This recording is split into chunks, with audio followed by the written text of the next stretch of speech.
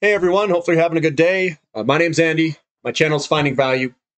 Today we're going to talk about our daily technical analysis of oil and natural gas. Looks quite strong, especially natural gas. Wow. Some of these companies, they really killed it today, guys. And guess what? Some of those, the best ones, were on the Finding Value website. We were loading up in them. And they did very well today. So that's good. It's good for everyone who's on the website. I guess good for myself, pat on the back or something. I don't know. We get lucky sometimes, guys. And I know where the pressure points are for some of these, and I know where the leverage is. That's what's good. But we'll take a look here. I'll give you my financial opinion. If you guys are interested in signing up on the website, please, the link's below. The Platinum membership gets you all this information. You can see the videos I've been doing too. You can see if I'm getting stuff right or wrong. Again, I'm more of a long-term investor. Try our best to time the stuff in the short term to get good entry points. Buy it, hold on, and let this thing rip. Let it rip. And it is volatile. Don't get me wrong, man. It is really volatile in these companies. But volatility aside, as long as it's working in our favor, I think we'll do fine. The demographic coming up supports all this, so it should be good. We've got light crude oil futures. Yeah, we were down a little bit today, 2.5%. We're still above the breakout pattern. I'm expecting, hopefully, tomorrow, we get some firming up and this trend line holds. That's what I'm hoping for. Natural gas, we'll see where this thing heads. In all honesty, guys, I hope this is a little bit of a top where we come on back down here. Because if we come on back down here, and we are between seasons, if we come on back, I would love it because I really do want to buy some more natural gas companies. I really, really want to. So I am hoping that this comes on back. I know that we're going to have to live through volatility, but and the accounts would go down, but I don't really care about the account value. I just want to buy more shares of some of these natural gas companies that I mentioned on the website. XOP. Yeah, you know me. I have to say that. I don't know. But, large update today. I don't know if we're going to get that pullback. This thing looks pretty strong. We'll see what happens tomorrow. Almost as if banks are front-running the crude oil price. SM Energy popping higher here, looking fantastic, closing strong. This is probably a false breakout, more than likely. Why am I so confident in it down here, even though it broke below the pattern? Because I know what games these banks play. They push you down. I know that the fundamentals have never been better. We know that the ratios are still good. We know that they're compressing in a way that's favorable for us. So I think this is going to go higher. I mean, that's been my take on it. I'm a buyer down at these levels, but CDEV moving on up back within the pattern, just what I thought. Crew Energy having a monster day. This is one of my largest holdings. You can see it on the website if you guys want. We talk a lot about this. CPE, another one that's looking quite well today. We are below the pattern. This is pretty cheap. Athabasca Oil, being a powerhouse that it is, this is looking good. We've got Recaf. Yeah, it's down a little bit. You know what? Come all the way back to 450. I'll buy some more of you. Come on back. CPG, looking good. Coming up 4.6%, right at support. Northern Oil and Gas, right at support. Pulling on up, looking good. We've got GTE, another one that was up 8.81% sitting on top of a support level. No one would have guessed to buy off the support level. Wait, Finding Value does. Yeah, check out the Finding Value website. That's what. Tellurian moving on up, looking good. Pedevco getting a little bit of a sell-off. It's right at support. We'll see if the support holds. Oasis, nice big update today. I own a bunch in Oasis, but it's looking good. It's looking good. I actually own the warrants in it too after it went bankrupt.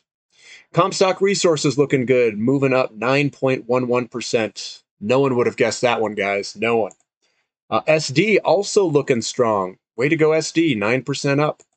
REI, 6.7, right off the support line. That's weird how I play stuff like that. Surge Energy, looking good, moving sideways. Nice, good update today.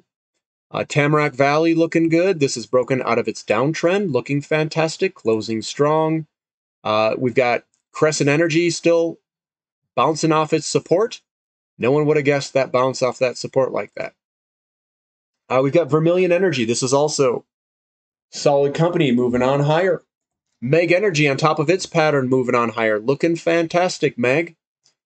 Here we got OIH. This is Vanek Oil Services. I swear, guys, this is manipulation here. Like what they did here, this day here, they released that news and they just drove all this stuff lower. Like this was going higher. Same with uranium. All of this, guys. I do believe there's something larger at play here, and they're buying shares down here. These little shysters, you know what I mean? Look at TTI up 19%. Really? This is a failed breakout? No, it's not. This is a breakout that's about to move. Release some good earnings, probably. Rig doing well, up 7.26%, doing off this retest type thing. Yeah, you know, it looks good down there. We got Pump moving sideways. We got Exterion moving sideways. I mean, it's up a little bit. Still looking quite solid. Valaris, wow, 9.38. It is popping. This guy's popping. Got some earnings releases, probably off the earnings. These guys are all popping. I love it. Why? Because I own a bunch of Valaris. MMA Offshore moving sideways. Again, I like that one. Tidewater being strong, up 5.25%. NEX, this guy's an animal, beast, animal, ape, strong, lion, cheetah, some sort of mutant. Maybe we'll call it, this is Hulk. There's a Hulk there. KLXE, it's down there, looking quite solid. CHX, buying pressure stepping back in. WHD, Cactus Energy, right on support. You know what we do on support, guys. 9 moving higher, getting a little bit of 9. This is right after 8, if you know what I mean. We've got OII, getting a little supports down there, guys. What do you think we do on support? I don't know. Nobody knows, right? Yeah, we do. Noble Energy looking good. Looking good, 7.1%. Just hold on to this beast. HLX finding some support. What do you think we do on supports? Yeah, I know what we do. CGGYY going up today. Hopefully we break this resistance line going across. Then we go to the motherland. The promised land sits above that line, guys. Petrofac, no way. It's up 5.63%. No one could have guessed that one. No one. Looking fantastic. McCoy Global looking good. I would like it. Diamond Offshore up another 6%, guys. Another 6% bullish engulfing. My goodness. No one could have guessed that. No one. And then we got all of these, looks like the coal companies. I'm not going to go over all of them, but they look good too. Again, guys, everything looks really good here. I don't know what to say. I know we had a pullback and people were getting scared. I don't know. I was getting excited. I have the opposite gene inside me, and I hope we fall a little bit in some of these companies. Why? Because I want to buy more. Maybe I'm just greedy. I don't know. I've got a big list here that I've talked about on the Finding Value website of stuff that I'm looking at. I'm still looking at stuff that's down, guys. And if there's some companies that are still going down in some of the sectors, yeah, I'm looking at it for sure. And I hope that, you know, I know people get excited when things go up, but in all reality, we want some of these shares to pull back every once in a while so we can reload. I bought some, but I feel like I didn't buy enough on this pullback. I wish I had a little bit more. I'm sure everyone's saying that. I guarantee it. But it's looking good. It's looking solid.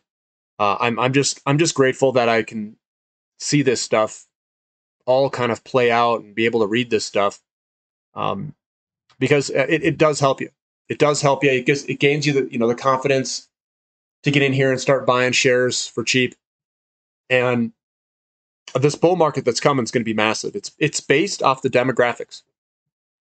I did some more analysis, and the demographics are larger. It is coming. There's going to be more homes built. I think that the interest rates are completely tied to the demographics. I don't think there's anything they can do. Rates are going to go higher. More homes need to be built. We are far too short homes. I don't care what anyone says on Twitter and any competing argument, because their argument isn't lied. You know, it's not in depth with the data. They get snippets. They compare it to 10 years ago, and it's just not. I just don't think. I don't think they're standing on top of, we'll call it, solid arguments. That's what I'll say. And I don't know if the interest rates were the cause of the crash in the 1980s. I think the demographics ran out and we went into the Gen X demographics. So it's a lot to chew on there. It's a lot to chew on if you really dig into it deep. So this all looks fantastic. I do think we have an energy crisis. I do think that we are walking right into one this summer. This isn't waiting 5 years from now. This is coming up very soon. We're talking months. It's months away.